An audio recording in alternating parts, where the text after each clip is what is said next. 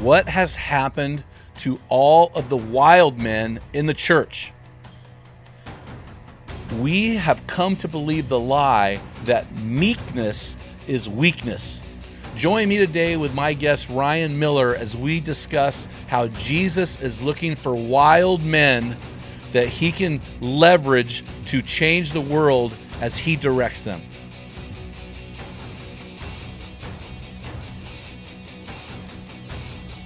Our guest today is Ryan Miller. Ryan lives in San Diego with his beautiful wife of 8 years. Ryan is the founder of Share Your Struggles digital counseling service and has over 654,000 followers on Instagram, where he posts amazing content for believers. Check him out at Dude with Good News. Hey guys, I'm excited to have Ryan on today. Ryan, thanks so much for taking the time to be on the show. We're excited to have you on here today. Man, what an honor.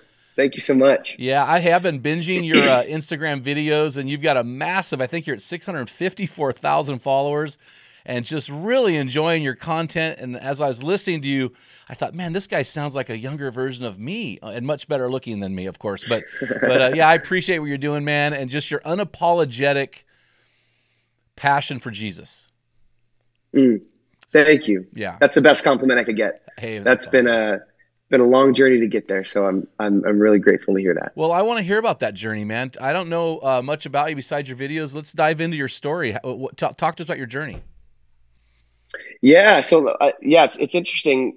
You know, I kind of started social media on accident, and so the Lord's really blessed that platform, and it's cool to be able to see how many people get reached. But it's also a little weird, to be like, man, I don't know these people. And in fact, I don't even have social media. Like I farm it all out. I film videos in my car or upstairs in my office. And then I've got a lady that posts it just because I don't want to be on it. It's a time waster. And I used to battle pornography addiction pretty heavily. And so I'm like, I don't want to see half naked chicks. Like, so I'd rather just not be on it. But, it's interesting. The Lord has now given me what I always wanted, which was a platform. But in order to get there, I felt like the Lord had to strip everything. Wow. And so that's the, in his mercy, I think he has developed meekness in me. And that's not a brag, because anyone who knows the process of becoming meek, it's suffering, it's submission, it's surrender. And he did that in me over the course of many years. And so it's an honor to be able to then partner with him and ask him, what do you want me to say? And commune with him first before I communicate. But yeah, it's been pretty cool to see what the Lord's done. And there's so many stories that have come from it that, God always cares more about the one than he cares about the 99, right? So It's always really cool to see the DMs that come through, or, just the stories that come out of it. Yeah, we actually post hero stories. So whenever we get a life transformation story, we actually have a whole running file. We share it on our podcast. We actually shared one on this episode. And it's all about that, man. It's all about a life being changed. But, it's really interesting. I wrote a book called Dialed In. It's coming out on September 3rd. And I wrote a chapter on serving. And, you talk about meekness. For some reason, meekness is a word you don't hear outside the church. But those outside the church, when they hear it, they think weakness. But that couldn't be further from the truth. Can you talk to us about what you know? In fact, I'm setting this up because I've watched a video of yours on meekness. Can you talk to us about what biblical meekness is and why it's the opposite of weakness? Absolutely. Yeah, it's such a paradox. Yeah.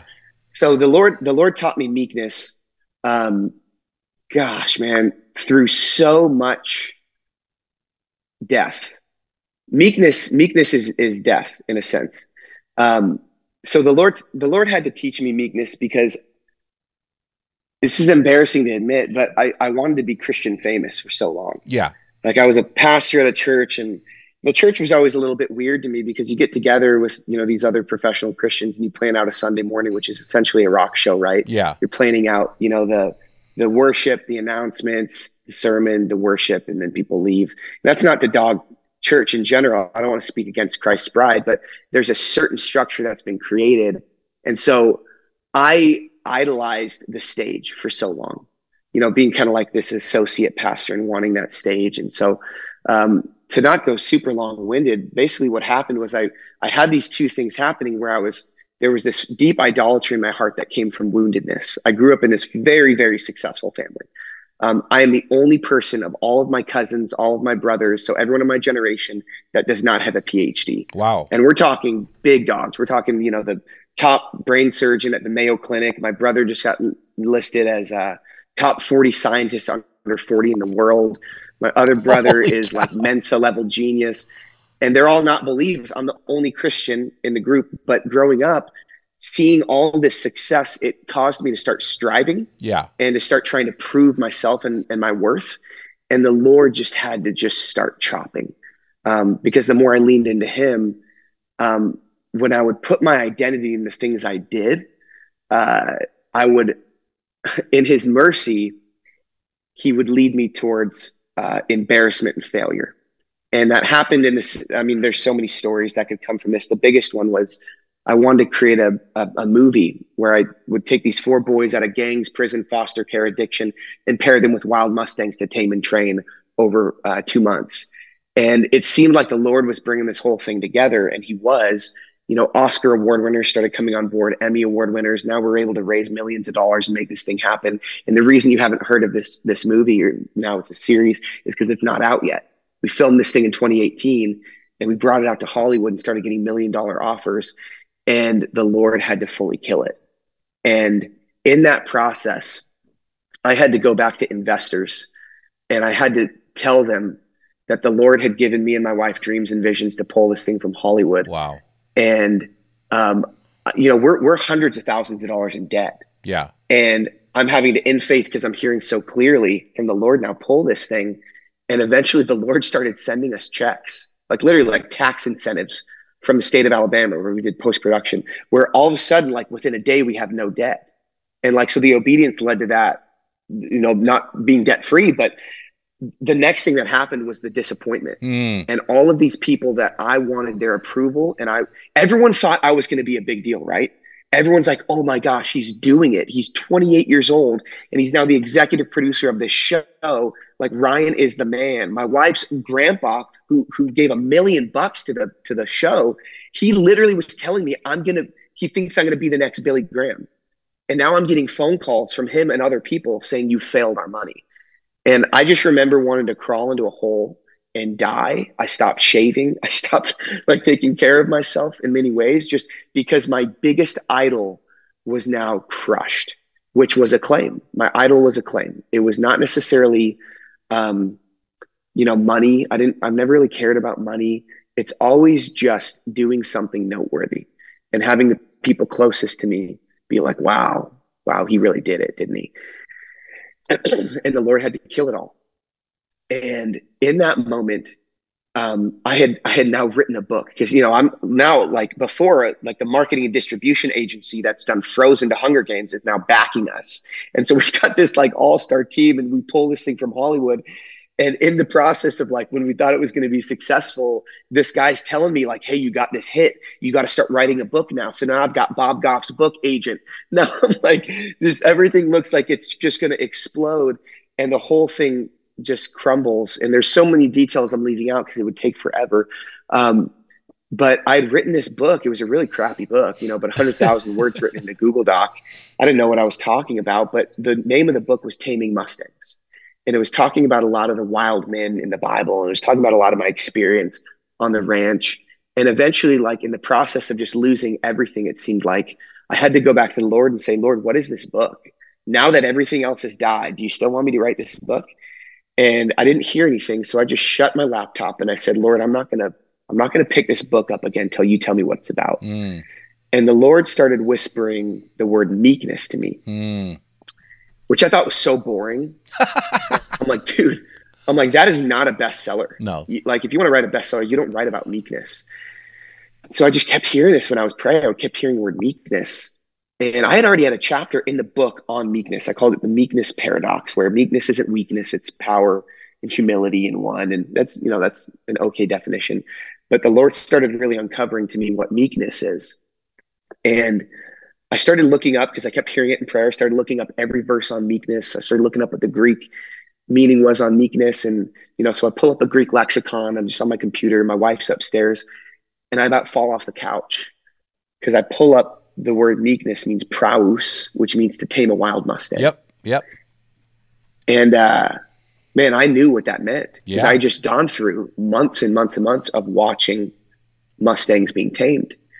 And so I had this context, I had this picture that few people on the planet have, this window into this what I believe is the picture of masculinity, which is meekness, because I'd watched it externally and I had felt it internally. Which what happens is with that word meekness, uh, back the Greeks understood the context for this word because they, in order to cultivate these wild horse or cultivate these war horses, they'd go and find wild horses in the mountains, and they'd take these wild horses and they would meet them. They would tame them into these war horses, and that process was painful for the horse because this horse had to go from being this autonomous, scarcity minded horse, always being so hyper vigilant about predators. They're prey animals. Horses are prey animals. They Oh have eyes yeah. on the side of their head, constantly scanning for predators. And so, how do you take this thing, put it into a round pen where it instinctually knows you're a predator, and then get that thing to trust you? That's the question, right? Wow. So I've done it before. You take this prey animal, 1,000-pound prey animal, scared to death, able to kill you with the hoof, and you put it in a round pen where it's trapped. And the first step of getting this horse to become meek is called acknowledgement, where you pursue this wild Mustang around this round pen, and it's going buck wild. It's kicking, bucking, snorting. The dust is kicking up, and just this mayhem in this round pen. But the trainer says, just keep pursuing it, keep pursuing it. And the moment that horse gets curious and just stops for a second and looks at you, you completely relax your posture. You relax your shoulders and you walk away from the horse. You give it what it wants. It wants you to get the heck away from it. And so this horse starts to learn, the way I get this thing that I think is going to kill me to get away from me is I just look at it. And so over and over and over again, it starts looking at you. It just gets curious. And then the craziest thing happens after a couple of days. This thing starts to follow you. And it's as you pursue this horse, it's still freaking out. But the moment it acknowledges you and you walk away, you release the pressure, it's called, this thing starts to follow you. And then slowly you get close enough where you can touch it. And these are horses, right? They've never experienced a hand petting them before. And so it's like the best feeling in the world for them. They've never experienced that relationship, that intimacy, that touch before. And soon this thing goes from being scared to death of you, about to kill you, to being the most loyal horse out there. And the whole time that I'm looking at this definition of meekness, I have this grid in my mind, like I said, of my own heart running away from the Lord, trying to do my own thing, trying to be successful on my own, looking for acclaim in all the wrong places, medicating myself with pornography and drinking because I wasn't filled up in my heart. Even though I'm a pastor, looking at porn on Saturday, walking into church on a Sunday morning while I'm still married, all these things to try to medicate my heart. And the whole time the answer was in meekness. It's in simply acknowledging the kindness of my master. And then because of his kindness, which leads us to repentance, according to Romans chapter 2, verse 4, then all of a sudden you begin to follow. And then you experience a touch of the Holy Spirit and your life changes. And that's meekness. Meekness isn't weakness. Meekness is a complete, utter loss of your life. It's surrender. It's found in saying, I no longer am going to be the master of my life. I'm actually going to give the reins. I'm going to give my back. You can get on my back. And I'm going to be so in tune with you that with one nudge of the reins, I'm going to go where you tell me to go. And I'm going to get to the point where I'm going to anticipate where you want me to go. And then slowly you can get out of the round pen. You can go on some trail rides. And eventually the Lord will take you to war. But he'll only take you to war if you're meek enough to completely reject the self. Completely reject everything that you once found valuable and to say, I'll go wherever you call me to go. And that's what the world's missing. That's why the world's broken. It's because we don't have enough men that are willing to answer the call and to surrender their entire lives and to say, how do I become a slave of Christ? There is so much there. You said that horse, that wild stallion, gives you its back. In MMA, we would call that a rear naked choke. You're completely vulnerable. You're completely open to whatever that person wants to do at that point. And you have to submit, right? So here's I want to go back. You use the word meekness in a sentence the way I've never heard anyone use it before. You said, we meeked that horse. Did I hear you say that right? Yeah. Okay, we meeked the horse. So another definition we could say in the secular world is we broke the horse. Yes. We broke that horse. We need to break that horse. We need to meek that horse. How is meeking similar to breaking? Well, they're different. Yeah. So I'll never forget my mentor in college. He was the football coach at Wheaton College, a guy named Mike Swider. And I remember I would hear people talk about the way he parented his kids. And they're like, dude, those kids are going to go off the deep end. He's so hard on them. And I brought it up to him one time. I'm like, dude, I keep hearing these whispers about all these things you force your kids to do. They have to get straight A's. They have to show up to class on time or else there's consequences. They have to get up and rope climb and run a mile and all these things. And he stopped me and he goes, Ryan, you know where they're all wrong? You know why my kids will never rebel? Because rules without relationship equals rebellion. Yep. That's why kids rebel against parents. That's why countries rebel against dictators. But rules with relationship equals a response. Yes. It's why my players will run through a brick wall for me. And that's the difference between breaking a horse and meeking a horse. It's what the church doesn't understand right now. It's why men are leaving the church, is because God, in his mercy, has chosen to call himself a father. And he has chosen to hold us men to a high standard where we're called to lead. And every single man knows that in their heart. And we will run through a brick wall for any person that we see holding us to a high standard where we don't question their love for us. If we know how far they're willing to go for us, we will go to the ends of the earth for them. That's why the fog machines, it's why sitting in rows at church, all of that has been built for women and children. If I'm being completely 100%, honest. 100%.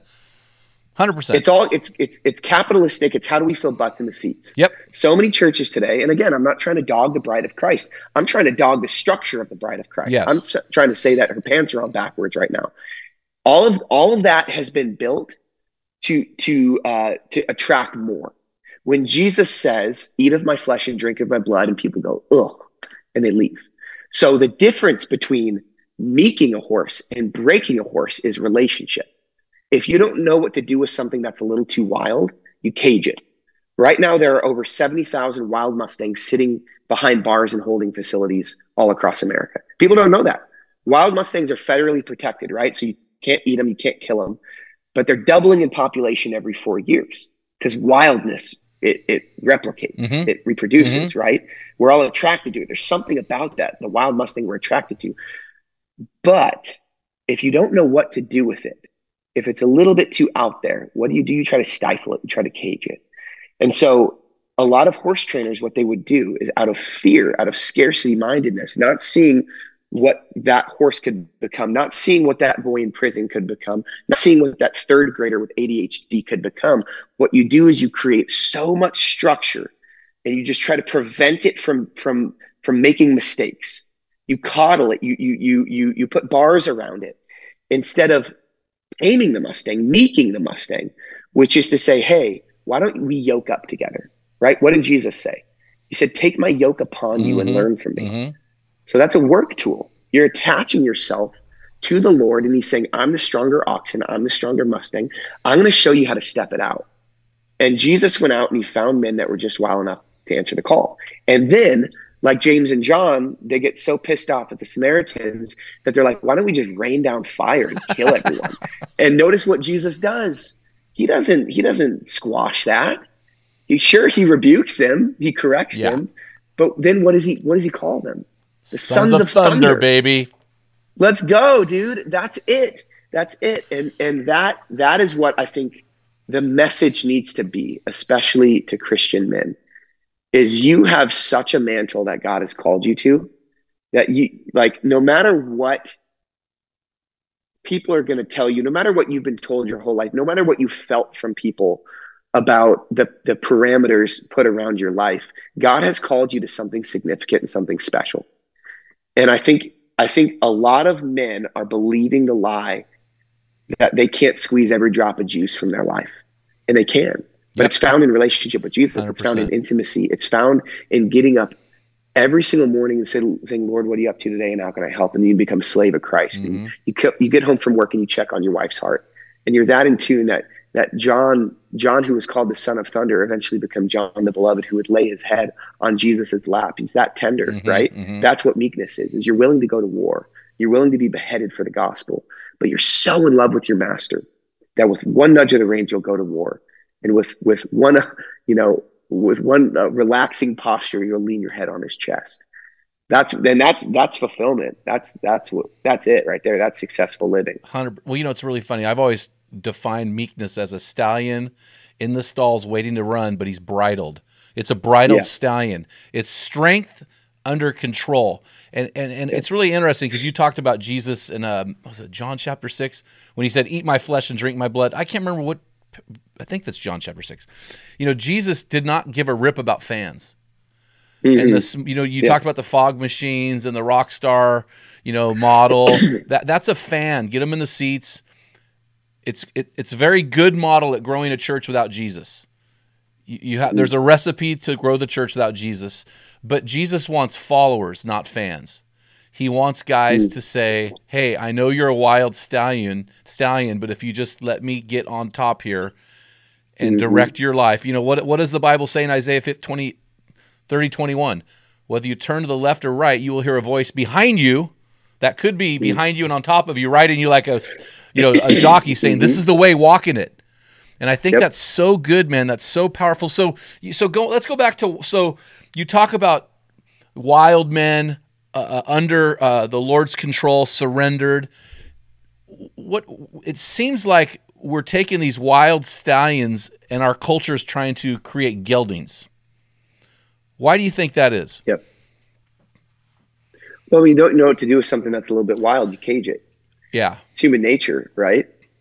I think it's very, very hard to see the value in something that's unrefined. Oh.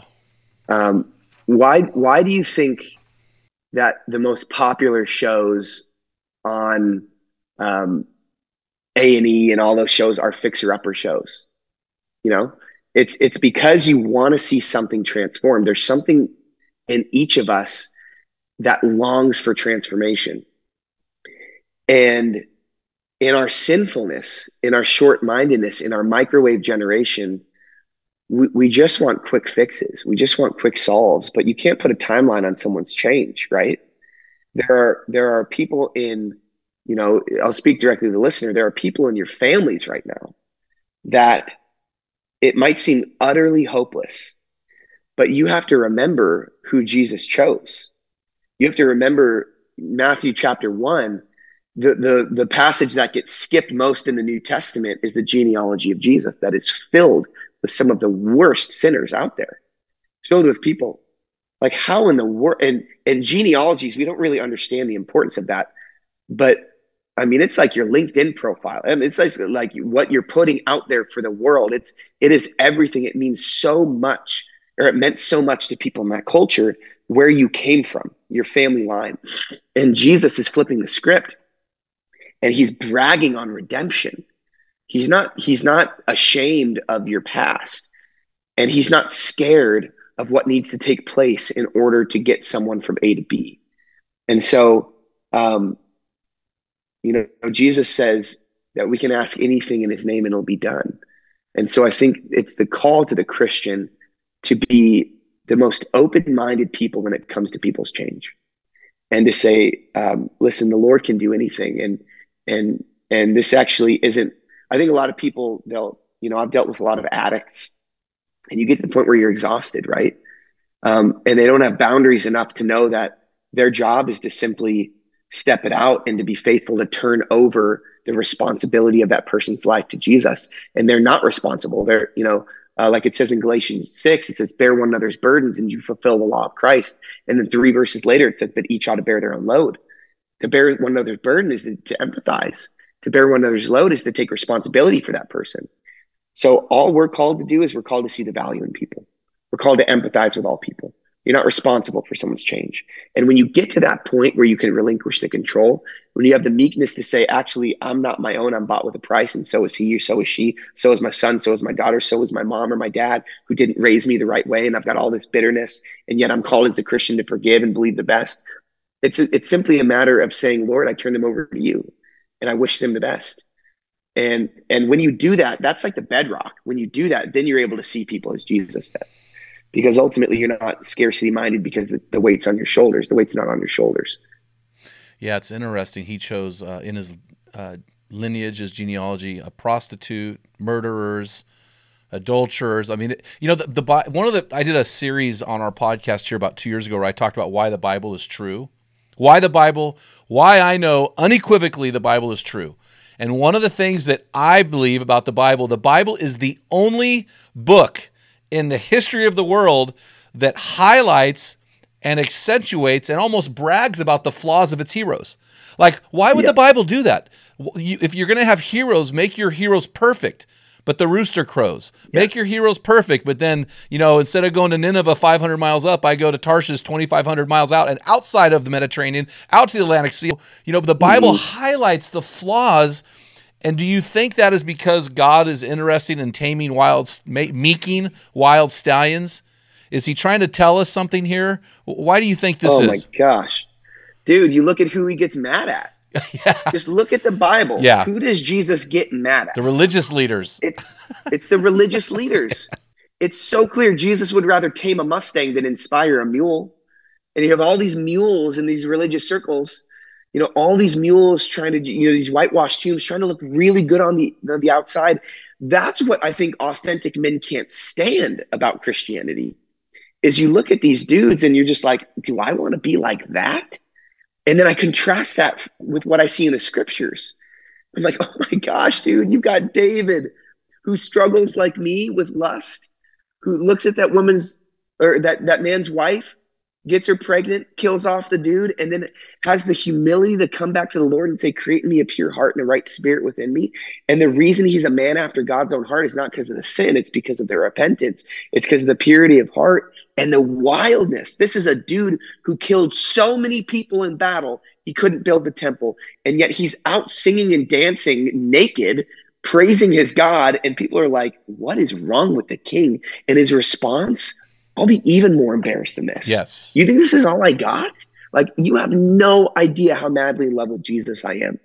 And right now, I was actually, I just started a podcast, and I had this guy on the podcast the other day who's gay, and he's fully like given up that lifestyle and followed Jesus. That's rad. And he's like, and I'm telling him, I'm like, dude, you're like hero territory for me. For you sure. Are hero territory. For sure. And he's like, dude, like he said something that like almost like I haven't been able to stop thinking about it. I don't even know what I think about it, but it's so weird.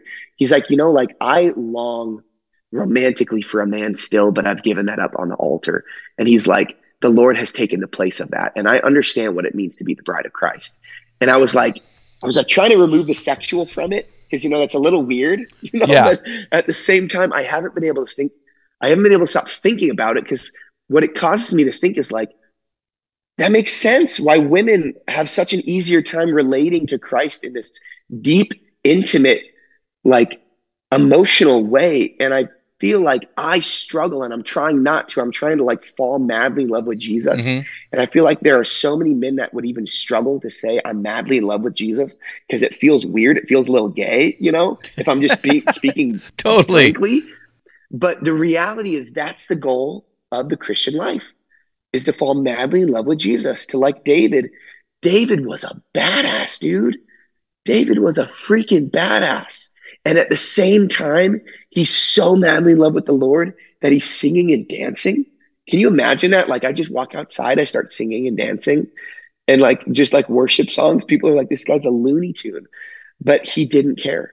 And that's what I'm trying to get to. That's the meekness. That's the paradox of meekness, that you can be so tough, so hardened, because you've been tested and trained through the wilderness. And then in the round pen, you've given your heart to your master. And then you say at the same time, I'll lay my head on your chest. I'll sing and dance. I'll be even more embarrassed than this. And then I'll answer the call when the bell rings, and I'll go to war.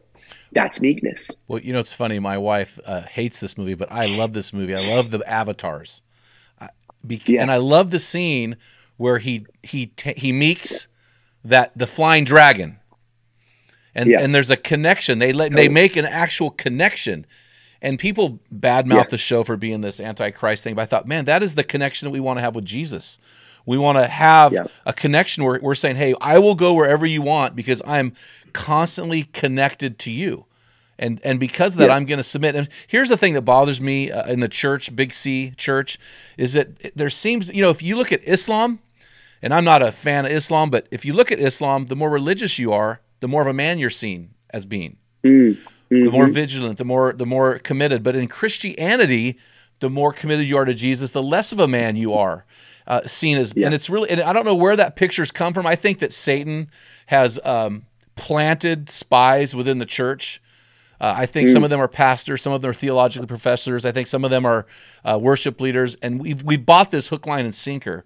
But the reality of it is like you're saying, is the man who is meek, who's under complete control of the master, he's more of a man than he ever will be. That's the message. You are more of a man than you could ever be without Jesus, because he's the one that made you. He's the one that built the yoke. Have you heard the legend about Jesus, the yoke maker? Have you heard this story? So there's a legend in William Barclay's commentaries right there. When he talks about Hebrews chapter 4, he talks about, Matthew chapter 11, verse 28 to 30. My yoke is easy. You mentioned that earlier, that, we know Jesus was a carpenter, but some people, legend says that he was a yoke maker. And then, you market your business, and behind his shop, he had a sign, my yoke is easy. In other words, it's so balanced, it's so perfect that when you put this on, so there's like a legend out there. And that's what guys need to realize, is that you will never be the man that God has called you to be without radical devotion to Jesus directing your life. Why do you think this is so hard for guys in the church today? We often forget, guys, that God has called us to steward the bodies he gave us so that we'll be ready, healthy, and spiritually dangerous to fight the good fight. That's why we're so excited to partner with Mountain Tough Fitness Lab. Join me on my journey by going to mountaintough.com and getting your free 6-week trial when you type in the code ARENA30. You won't be disappointed. Stay dangerous. Why do you think this is so hard for guys in the church today? Gosh, man. Well, okay, so I'll bring it back to a story. So when the Lord was teaching me meekness, I just wanted to soak it up for myself personally. And my first thought was, how do I find men who are meek? Like I went on like almost this mission. I want to find the meekest men on the planet. And so I hit up my buddy Todd, who knows everybody. He is probably the most interesting man in the world. And he's done a lot of stuff in government. He's just fascinating dude. And he introduced me to this guy named, I probably shouldn't name him. So he's in a 3-letter agency and former special forces. And the dude was explaining to me, he's like, you think Navy SEALs are tough? He's like, wait till, they get out of the teams and then they go into the CIA and then they drop you in a country and they just say, good luck. Like you're there, you're it. Like, that's it. You're the only person. You don't have, the Marines coming in after you. And he said there was this mission he had back in the early 90s where the US government was actually training the Taliban to fight against the Russians. And so he's training these Taliban fighters. And he said he could not, for the life of him, get him to listen to them. As these helicopters are buzzing, these Russian helicopters are buzzing, they would pop out just in the open and start firing shots at these helicopters. And he's like, dude, get behind a rock, something. What are you guys doing? And he just couldn't get them to do it for the life of them. And he said the Holy Spirit tapped him on the shoulder in that moment. And he said, these men have lost their life more than you have. Whoa. For a God that's not even real. Whoa. And so he said to me, Ryan, you keep talking about meekness. You keep talking about it and you keep using the word surrender. That meekness is surrender. He said, I think there's actually a better word for it, ownership, where you have lost complete ownership of your lives. These men, these Taliban fighters, had fully lost their lives. They had so much faith that they were going to go to heaven if they were killed. They were going to have their virgins. They were, whatever, the whole 9 yards. And they believed that in faith so much that they were willing to just stand out in open territory and just fire off shots at a helicopter firing down on them. And he said he at that moment he changed. His whole faith changed. He had completely renewed perspective. And I think the reason why we don't see men like that is because we've been peddling fool's gold. And men can no longer recognize the real from the synthetic. I coming back to talking about porn, I had mentioned earlier that I struggled with porn for a long time. This is kind of a good anecdote for a struggle with pornography. Back in the early 1900s, there were these gypsy moths that were wiping out forests all across the East Coast. And just like literally the invasive moths were just like eating trees. And nobody knew what to do about it. And so the government hired a bunch of scientists to figure out like, how do we kill off these moths? And they tried everything until one scientist got clever and he said, why don't we just replicate the female pheromone? And let's just like spray that pheromone all across these forests. So they put the pheromone in these pellets. They just started like firing these pellets all across these forests. And these moths just went crazy attacking these pellets, just like couldn't get enough of this fake female moth pheromone. And soon what happened was they could no longer recognize the real from the synthetic. And they stopped mating and the whole population died off. And the reason I think why we have so many men in this country that don't understand proper meekness, that don't understand what a complete lost life is because we've been peddling the synthetic. We've been telling men that you can live this mediocre life, this mediocre faith, where you just kind of do all the stuff, right? You do the whole song and dance. And the church thing, that's kind of just kind of for your wife to lead. And, you know, you can kind of have this faith that, you know, you play pickleball on Thursdays, you have softball on Saturdays, you got 3 kids, a dog, a wife, and you go to church on Sundays. And that's not what it is. It's if you actually believe what Jesus said, he's like, why don't you count the cost? And then why don't you pick up your cross? What did the cross do? It killed you. Pick up your cross and follow me, and then you'll be worthy to be called my disciple. So not everyone should be Christians. No. There's a lot of men listening to this. You should just don't be a Christian. Exactly. I wish you were either hot or cold. But if you want to answer the call, if you're actually going to say, hey, I will lose my life, I will give my master the reins and I will give him my back, and I'm going to take the time it takes to be in the round pen and then go on the rides outside the round pen, also that I can go to war, the Lord will send you on an adventure that you never could have possibly imagined. You know, it's really interesting. And that's a bit of my life right now, is just experiencing some of that adventure. Well, part of that synthetic Christianity, it's low-cost Christianity, right? Hey, it's going to cost you Sunday. It's going to cost you an hour a week. That's all you got to do. Boost our attendance. I had a discussion with a friend of mine. He's a far right-wing conservative guy, and he's talking about, hey, man, I'm a gun guy. I'm a hunter. You know, and he's like, I'm accumulating guns because if the government comes at me, we're going to go to war. And I said, well, it depends on why they come at you. If they come at you for your faith, what the great honor is to die for your faith. He's like, whoa, no. Maybe the church used to be like that. I'm like, hold on, bro. That is biblical Christianity, like 2 Timothy 3:12. The godly in Christ will be persecuted. This is going to cost you. I believe this, Ryan. I don't know. I believe that God has given every man a hill to die on. Blessed is the man who discovers his, right? And the hill to die on is Jesus. Like Tertullian said, the blood of the martyrs is the seed of the church. So if we aren't willing to lay down our lives, like literally, like die for this stuff. And I think this is part of that synthetic Christianity, is that we see guys preaching on the radio and Sirius XM, and these guys are living in $20 million homes. We're like, man, that's interesting, because nothing about what you're saying is how Jesus lived his life. Jesus said in Luke 9, foxes have holes and dens, and birds have nests, but the Son of Man has no place to lay his head. So we're peddling this Christianity that is Americanized. You know what I mean? Yeah, and 100%. And I think a lot of men are like, yes, like we want that. But the reality is the majority of us, I mean, things are getting pretty weird, but the majority of us probably won't be martyred for our faith.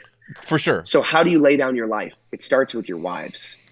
Yeah. Instead of laying down your life for your wife, or like in some heroic act where you like save her from a bus, yes, which probably will never happen to you, why don't you lay down your tone when you get home from work? Why don't you lay down the fact that you're exhausted and the dishes are piling up and you just want to watch baseball? I'm preaching myself here because I'm thinking about last night. And you know that she's exhausted because she has 3 screaming babies all day. And what you need to do is you need to do those dang dishes and then check on her heart. That is surrender. That is practical surrender. And then it's evangelizing. Sure, it's sharing the gospel. Sure, it's sticking up for things that are right in the world, even when you get hate for it. It's having moral courage. But it's also very practically getting down on your kid's level, turning off your phone, looking at your wife in the eyes, and attuning emotionally to her. And that's where I think the majority of men need to learn to surrender. Our relationship with Jesus flows out of our relationship with our wives. I mean, it's seen in our relationship with our wives. And if we can't sacrifice our lot, this is what men don't get it. There's this alpha male mindset. It's like, oh, no, that's not my job. Yeah, it is your job. Your job is to die for her, to be Christ to her. Your job is to sacrifice yourself for your family, and that's a daily thing. And if you can't daily sacrifice for those little things, you're never going to you're going to be too much of a gutless wonder to ever die for your faith. Because what we've had, we've neutered the stallions. The stallions have the geldings have there's no fear of death, but there's also they're not going to be able to reproduce. They're not reproducing. So God wants this. So let's talk about this. We got about 15 minutes left. So you talk about Jesus' genealogy, but let's be honest, Ryan. Come on, look at the 12 he chose. I mean, oh my gosh, what the heck is that? I mean, he chose some of the most random freaking dudes. I'm a big fan of The Chosen. So there's a scene where Jesus calls Levi or Matthew, and Peter goes, "You can't call him. He's different." And Jesus said, "Get used to different." And I think that's the key. Why do you think Jesus chose who he chose based on your meekness and wild stallion theory? I think he was choosing people who would actually answer the call, right? That's why I said earlier, it might be a really harsh comment, but not everyone should be Christians. I agree with you 100%. I think you have a very select few people that will actually hear the words of Jesus and they go, yeah, I'll do that. You know what I mean? And I think the tactic of the enemy is to sanitize and to water it down to the point where it's palatable for the masses. And here's the problem is I speak in all hypocrisy because I'm a content creator, right? So I'm thinking about viral. And so this is dissonance that's happening in me daily. And the Lord has called me very clearly to spend time with him before I create content. And of course you can be strategic and you can, like, I'm not saying you shouldn't try to reach a lot of people with the gospel. We want to go to the ends of the earth with this thing. But if that's at the expense of the message, that's when you start going wrong. Because what you're doing is then you're creating a culture that is lukewarm, and lukewarm gets spit out. So it's really, really dangerous. I think that's why us leaders, us preachers, so to speak, are held to a higher standard. Absolutely. What do you think about, I have a personal opinion. I'm a hunter. I'm not a prophet. So I read signs and everything to me is pointing to revival. What is your thought about a coming revival in America, and how is that going to plan out if you see that coming as well? Because it looks like dark times. The outside looks very dark. Yep. So what are your thoughts about that? So I've got some unique thoughts on what I think's happening. I think there's a lot of people that get messed up in kind of the prophetic fortune telling weirdness. Oh, totally, 100%. And trying to see, Jesus is coming back here, but I do actually think that you can look at the Old Testament and you can see what, like, some of the history and some of the feast dates and some of the things that have happened, and you can almost foreshadow and look forward. So for example, what are the three main feasts in the Old Testament? You have Passover, you have Pentecost, and you have Tabernacles. Yes. All right. So what happened with Jesus? Passover lamb was slain once and for all. What happened a couple months later? Holy Pentecost. Spirit. The Holy Spirit came. So you're seeing a shadow. And then what is tabernacle? What does tabernacle mean? That means that God's Spirit will fall in a way that is completely different. It's the oneness that gets created, where his Spirit is poured out in an extra measure. And so I think the body of Christ right now is stirring. Yes. They're stirring about revival, because I think we're about to see some tabernacle stuff happening. I think now, so. what that looks like, who knows? Nobody knows. But I think, the parable of the virgins is more important than ever. Where, the 10 virgins were called to keep oil in their lamps. And what's the oil? It's intimacy. It's nearness to Christ. And that is meekness. That's meekness. It's to say, I am awaiting the bridegroom's return. And we don't know when he's coming back but he's coming back for a church that's pure. Oh, for sure. He's coming back for hearts that are pure. And so I think we need to prepare ourselves. We need to have oil in our lamps. We need to be awaiting his return with anticipation. I think a lot of the whole Left Behind stuff has done a lot of harm. Agreed. Create a lot of fear in his return. And dude, this is the Bible is clear. We should be eagerly awaiting the return of Christ. Do you think the Bible would say eagerly return the like or await the return of Christ if it was a bad thing, if it was to be feared? No, dude, this is the comfortable capitalistic sanitized microwave Christianity Yep. that has been peddled, and that's it's also the power of media. You look at what Left Behind did; is it swayed the theology and eschatology of a whole generation. So it's the importance of what you and I are both doing, but at the same time, Mm-hmm. I think this generation needs to be prepared because we're seeing some stuff happen that is pretty wild. We're seeing nations get reached. That's the one thing Absolutely. Jesus said needs to happen. Yep. Nations are being reached right Yep. now. So it's time to keep some tabs on the oil. Well, it's really funny you mentioned the Left Behind because I'm reading the books in the '90s and like, this God never makes it easy for Christians or the Jewish people or anybody. So why would it be easy for us now? I'm like, this isn't working for me, because he's always taming the wild stallion. You know what I mean? He's not just so I agree with you 100%.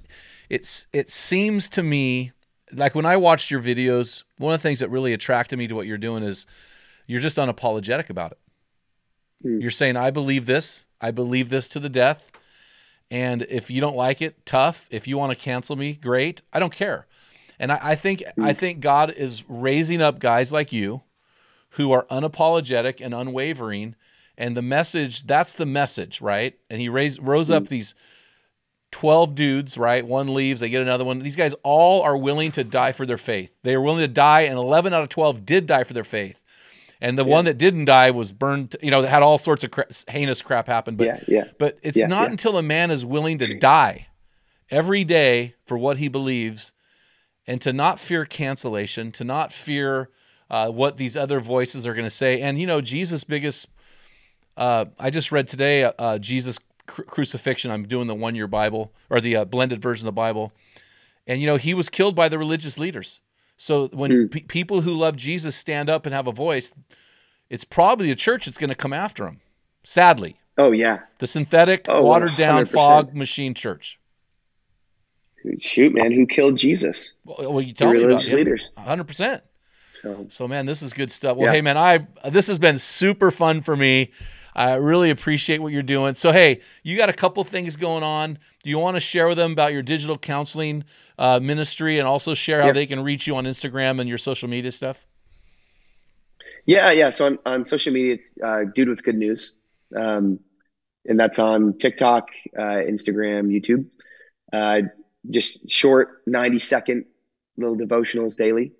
And then my ministry is called Share the Struggle. So it's a mental health ministry from a biblical perspective. And so what we do is we give one-on-one support through Christian coaches who are all either therapists or ICF certified coaches. And we do a really unique model where we're not just going to like do talk therapy, CBT type stuff with you, cognitive behavioral therapy. We're going to pray with you. We're going to do inner healing prayer. We're going to invite the Holy Spirit. And then we're going to get really actionable, really practical. Sure, you're going to have a listening ear. You're going to talk through some stuff, but all with the goal of moving forward. That's kind of the model of our coaching is let's move forward. So you say you're anxious. Okay, well, your screen time's at 8 hours a day. Why don't we talk about grayscaling your phone? You're struggling with your wife right now. Why don't you just go home tonight and do nothing but listen and repeat back to her what you just heard? Things like that, right? So it's very, very practical and actionable, which I think a lot of people are struggling right now, but a lot of people are stuck in habits and they're going and they're ruminating on their past over and over and over again. When the Bible is clear, the only person it says to remember in the New Testament is Lot's wife. And what did she do? She looked back on her past. She was looking back with longing and ruminating. She got stuck. She got turned into a pillar of salt.